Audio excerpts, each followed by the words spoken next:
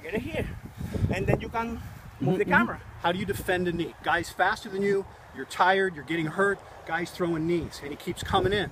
So how do you defend that knee? And it's easy. Now come in full speed. And what if I do a switch knee? Go ahead. Right. And that's a big dude. So all it is I'm using the same thing I would on a jab. I'm using my hip to leverage, just like a hard jab, and that chest is almost always open. You got a big target, boom, and it'll give them out. Especially, pay attention. Especially, Do it. It's protected. Look. And you can see where my hip is where the power is, right? So it works for any of the two. Yes. Okay. And it's simple, especially simple when you're tired and you're getting your ass kicked, where you got a bigger opponent that can hit you with knees easily. Bam. I have an idea.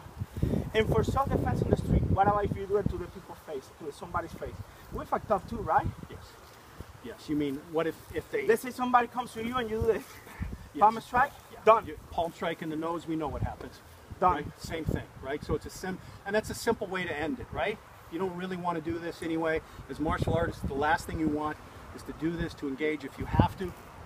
And, that's some sneaky shit. Do it to the camera. Do it to the camera. Just do it like, think that. Now, hand down here, bam, bam. The power, two things the power comes from. If this elbow stays in tight, I use my core. Second place, as we all know, the power comes is the hip. So, that I'm staying protected. It's not fancy.